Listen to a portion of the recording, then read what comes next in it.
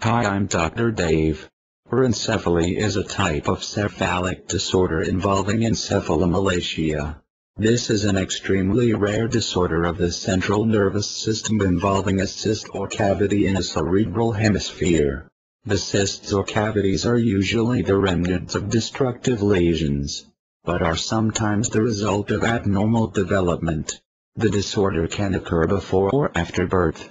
In medicine, cerebral softening, encephalomalacia, is a localized softening of the brain substance due to hemorrhage or inflammation.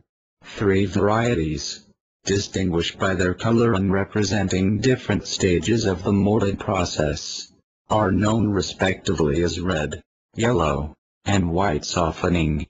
Porencephaly most likely has a number of different, often unknown causes, including absence of brain development and destruction of brain tissue. The presence of porencephalic cysts can sometimes be detected by transillumination of the skull in infancy. The diagnosis may be confirmed by CORT, MRI, or ultrasonography.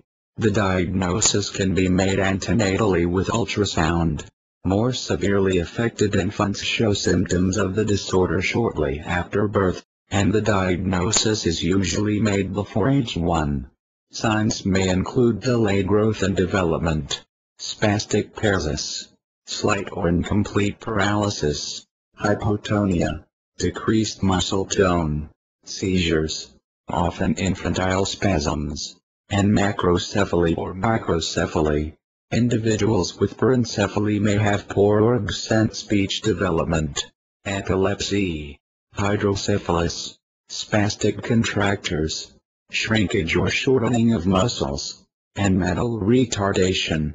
Treatment may include physical therapy, medication for seizure disorders, and a shunt for hydrocephalus. The prognosis for individuals with porencephaly varies according to the location and extent of the lesion. Some patients with this disorder may develop only minor neurological problems and have normal intelligence, while others may be severely disabled. Others may die before the second decade of life.